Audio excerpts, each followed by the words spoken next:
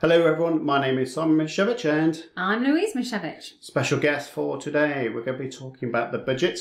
This is the Labour Party autumn budget for 2024 and we're going to focus on residential property investors. And one thing I would say about this budget announcement was I find myself thinking, oh, I'm grimacing because I'm going to have to tell all of our clients the big bad wolf is in the house and it's going to blow their houses down. I personally didn't feel that was the case. There were one big issue that I'm going to be talking about, and then there's one that I thought, okay, we're leveling the playing field with business owners and people that have cryptocurrencies and other types of investments. But let's get the big white elephant in the room out of the way: stamp duty. Now, there are 3 levels of stamp duty, and I will do a lot bigger presentations on this because there's so much analysis that we need to do on this. But in bulk, we have 3 categories. We have the banded rate for residential property investments for stamp duty. Then we have what was the additional rate, and we'll talk about that in a second, and then the foreign surcharge as well. Now, they didn't change the banded rate, but they did change the additional rate. So please unveil what that was. I would love to be saying that they reduced it, but of course I would be lying through my teeth, and I'm not about to do that to any of you guys. So sadly, they're increasing it by 2% to a whopping 5% for second properties. Here's the kicker: from midnight. You really don't have a lot of opportunity and time to sort things out. We have clients completing on properties tomorrow. We're really encouraging them to do everything they can to bring it forward to today to minimise those extra costs wherever they can. I mean, 2%, let's put this into perspective, but if you're buying a £100,000 house, how much are we talking about? Well, it's an extra £2,000 you need to find in your wonderful coffers because, of course, you'll have lots of spare cash left over once you've completed all the other expenses and activities you need to do to buy a property. But the average house isn't 100,000, it's circa 300,000. So we're talking at least £6,000, I would say. Yes. Additional from tonight. And this is going to go out on Wednesday. What date are we on? We are Wednesday. We are Wednesday. So but that's a kicker. So that is a major issue. And it goes back to, we have a banded rate. We have now this 5%. One thing they didn't say was they was going to increase stamp duty for foreign investors from 2% to 3%.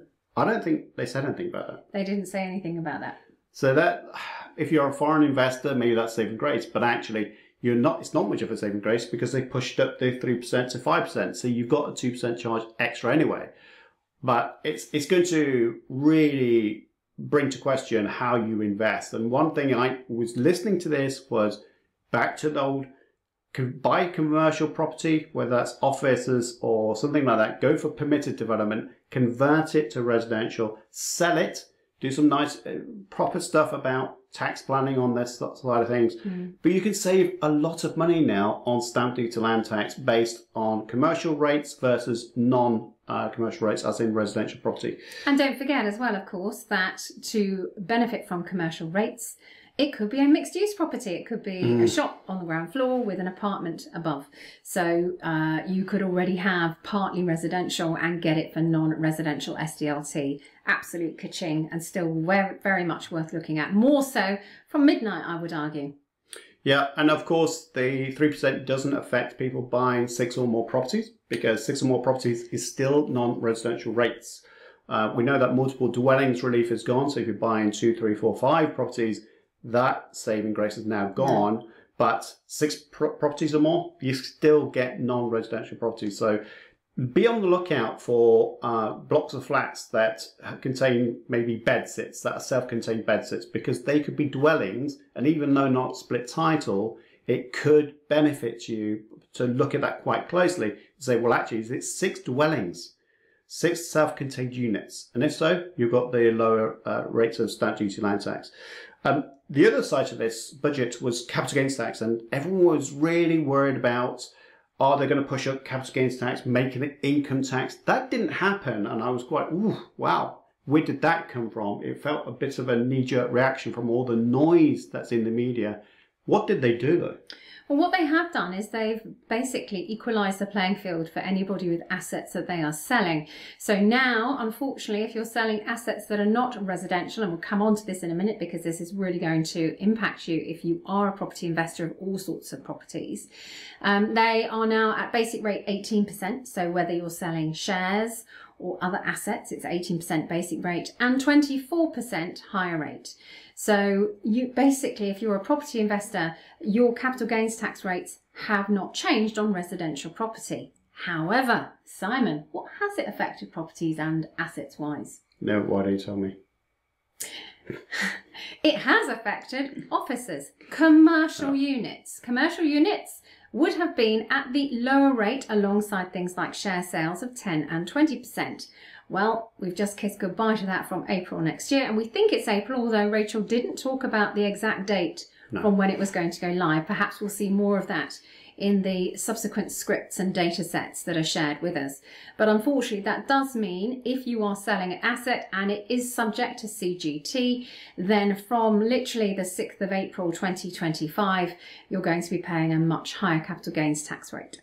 But again, back to my point earlier, it's not as bad as what we thought it was going to be. It's certainly not going to be income tax.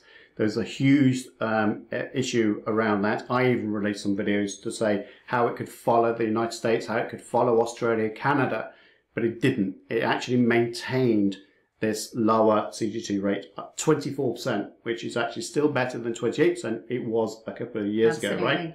So it's not a be all and end all. Now, obviously the attack of landlords around furnished holiday lets, we do need to remember that if you are following furnished holiday lets and the tax benefits you have of those, they will still end next year. Yes.